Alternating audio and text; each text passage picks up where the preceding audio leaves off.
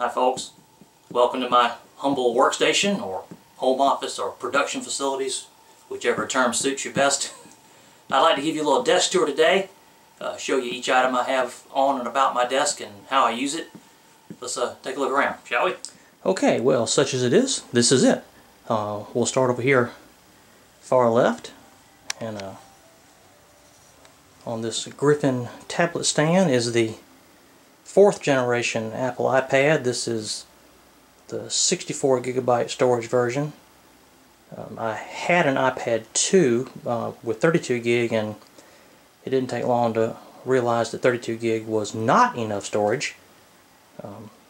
I've taken the philosophy now that any device that I buy with as much storage as I can possibly get at that time, because there's no such thing as too much storage. So that's the 64 gig version, and I believe right now I've got about 40 gig unused, so that should last me indefinitely or until I upgrade, whichever comes first. I keep that handy. I read on that more than anything else, but I keep it handy. I notice some people keep Twitter feeds open when they're desk working, on a monitor or whatnot. I keep it for messaging more than anything else. As far as working at a desk goes, I am on Twitter, but I'm not on it religiously, so I don't keep the feed open. But that's that. Next to that, we have the Blue Yeti USB microphone. I use that for voiceovers. I have not had a lot of opportunity to experiment with it as yet. I've only recently got it. But what little bit I've experimented with it so far, I've been very impressed. Hope to put it to better use in the near future. Next to that, we'll come down here. This is my primary machine these days. This is the early mid, I can't remember exactly what portion of the year it was released, but the 2011 MacBook Air, Apple MacBook Air. I got this not too terribly long before the Retinas came out, so this is not the Retina version. This is spec'd out with 8 gigabyte of RAM and 512 gig of SSD. Again, I maxed it out. I believe the stock option these days is 4 gig of RAM and 128 gig of storage, solid state storage, which is, in my opinion, not enough for any kind of serious use. It might be for light use, home surfing, but I actually use it to work. I will be editing this video on that machine, so I maxed it out when I got it, again, in the hopes that it would last me indefinitely, or until I decided to upgrade. But as far as a laptop goes, I don't see me upgrading anytime soon. That should last me a few years, if not indefinitely. We'll come back to that, well, next to the MacBook Air. This is my daily driver cell phone. This is the Apple iPhone 5. This is also 64 gig storage. It is on my person pretty much 24 hours a day, if not on my person, next to my person. Here at home, at work, any desk I happen to be sitting at any given moment, that phone is in an arm's reach away. Messaging primarily. Okay, let's come down here a ways. Let's take a look. This is the brain of this setup for the moment. This is an HP Pavilion PC. I do not have the model number. I have not pulled it out to read it off the back of it, and I'm ashamed to say I cannot find my documentation, my purchase documentation for it, so I do not have the exact model number. But this was purchased the tail end of 2009, beginning of 2010, if memory serves. I know it is a 750 gig hard drive, 8 gigabyte RAM, built-in card reader. It came with DVD rewrite. I have upgraded it to a Samsung aftermarket Blu-ray read-write, and you'll see down beside is a little USB hub. I have not needed that of late, but there was a time when I had several USB devices going and I needed more than just the 2 ports that were in front of the machine. As you can see, I have one occupied at the moment with a flash drive. I am using that less and less these days since I got the MacBook Air, and I, in all honesty, believe I will be moving on from this to an iMac before 2013 is over. That's not set in stone, but that's kind of what I'm thinking. Again, as I said, I'm doing most of my computing on the MacBook Air these days. About the only thing I do on this machine anymore is financials, and primarily because most of my personal finance is done on Microsoft Money, which is also out of production, so it's a very old version of Microsoft Money. But anyway, I'll probably be transferring everything to Quicken so I can run it in a Mac setting and do away with, or set this aside. I mean, I won't get rid of it, I'll keep it, because you never know, but I'll be removing this as the soul of this setup, so to speak. But for the time being, it's there, and it never given me a great deal of problem. It was a refurb actually, but it's never given me a look of trouble. I've been very content with it. It is attached to a Microsoft keyboard, Digital Media Pro keyboard. That's also got some age on it. I believe I got that about the same time as the PC, if not right after. And I probably should replace it if I wasn't thinking about iMac. I would go ahead and replace it. I've just about worn the action out of the keyboard. It's kind of painful on my hands anymore if I use it in long stretches.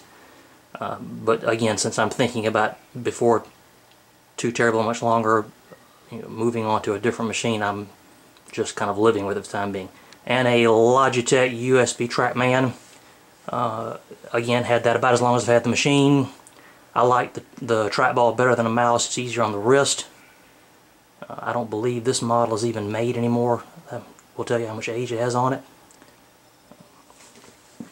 And all of it is viewed through a ViewSonic LCD monitor.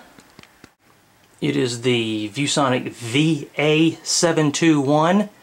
It's a 17-inch LCD monitor. Another reason I'm thinking about upgrading to iMac is a larger monitor.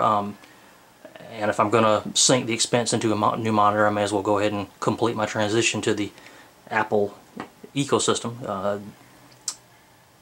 But again, it's been very well used. It served me well, is what I'm trying to say, and have had no complaints about it. If I need an external monitor for any other reason, I would certainly not rule out another ViewSonic.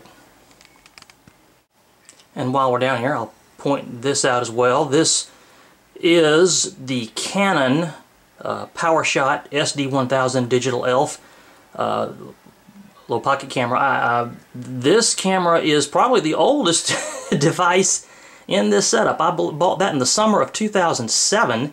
It is a 7.1 megapixel digital handheld camera. Of course, those of you in the know understand that the iPhone 5 has an 8 megapixel camera, so this little fellow is already substandard compared to smartphone cameras. However, this has been 200 of the best dollars I ever spent. I have had digital cameras since the late 90s. I believe I had 3, if I'm remembering correctly, before this one. They were all bulky, and I'm sorry, I don't even recall the exact models I had. I know one was a Kodak and one was a Fuji, and I'm forgetting what the third one was. But anyway, none of them were physically comfortable. They took too long to advance to the next shot. They used the smart card, the larger smart card media, so the media was frustrating. Offloading images was frustrating. I got this off Amazon in the summer of 07 and wondered where it had been all my life. This was a revelation. I guess I'm just so emotionally attached to it. I still use it on occasion. Yes, I take a lot of photos with the iPhone and with this camera I'm holding right now, but I still carry this with me on occasion. It takes good shots. It's easy to use. I don't see any reason to get rid of it, so it's still here and still get some use. Okay, so moving up a ways, let's take a look up top. These two devices. On the left is an RCA cable modem. It also serves digital voice. Comcast Xfinity is my service provider, so that's where that comes into the house. Next to that on the right is the 2 terabyte Apple time capsule. This is the latest model. I believe it's 3rd generation if memory serves. 4th generation, I'm sorry. This has also been a very pleasant surprise. I bought it kind of on a whim. I wasn't really in need of a new router, but I saw a YouTube video review of it, and it talked about the time machine backup, the automated time machine backups, and I had just gotten the MacBook Air, and it seemed like a good idea, so kind of on a lark I got it. But I've been very pleased with it.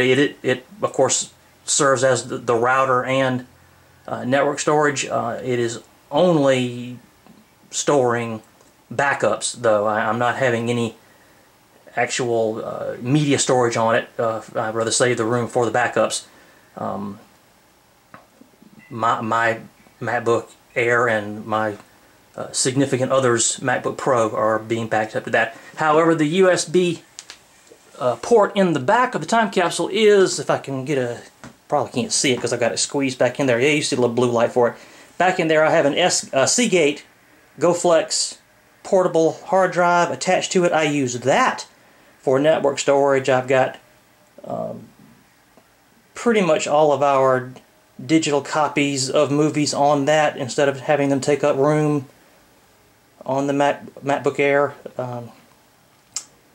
and some other files backed up to it that I just for redundancy purposes. But those are there, and I've been again very, very happy with the time capsule. It was a little pricey, but I think for what all it does and how well it performs, it was well worth it. I actually get better Wi-Fi range around the house out of this than I did with the Linksys router I was using before it. Okay, and just for the sake of completeness, that is a Dymo LaserWriter Turbo 400 Turbo. That rarely gets used. I've had that for a few years. Got it for shipping labels when I was selling a few things on eBay, and it simplified things, but quite frankly, I haven't used it in a while. But under the pack rat's credo of as soon as you get rid of it, you'll find a reason to have it, I've not gotten rid of it. So there it stays. When the day comes, the iMac comes in here, and I may need that desk space, I may divest myself of it. But for the time being, it's still here. Landline telephone next to it. Again, rarely used. I'm like most folks in today's world, I'm pretty much cellular only. But being the son of a 40-year employee of Bell South, I can't completely cut away from the landline philosophy. So there's still, well, and I say landline, it's actually not landline, it's digital voice, cable, VoIP. But nonetheless, there's another means of communication coming into the house. And next to that is the controller for the PC speakers, which you see 1 and 2. That's an Altec Lansing 2.1 PC stereo system. Again, I'm sorry, I do not have the model number. I'll find it, maybe put it in the comments down below if I can come up with it. I've had this particular stuff. Oh, and down, of course, down here is buried back is the subwoofer. Sorry, do not have the specs for it. I can't tell you what kind of performance it has. All I can give you is a subjective description. For what they are, computer speakers, I think they're terrific. I don't listen to a whole lot of music through the PC, but what I have, it sounds very good. I've not watched much movie type media in here, but again, what little bit I have, the sound is fairly clear. The subwoofer puts out pretty good bass, especially tucked back there, resonating off the wood of the desk. if the need came to replace them, I would certainly start looking at Altec Lansing again. I've been very, very pleased with them. I wish I could remember how long. I know I've had them. Lord, it has to be 04, 05. They've got some age on them. But again, very, very happy with them. I probably didn't pay $80 for them way back in the day. And they've definitely served me well. And not that it has anything to do with tech. You see the smattering of knickknacks here on the top shelf of my desk. I see a lot of these desk tour videos, and folks talk about how clean and uncluttered they prefer their desks, and I'm as OCD as the next guy. Of course, I prefer non-clutter, but the whole point of a desk is to do things, and doing things often requires things, so there are going to be things on the desk.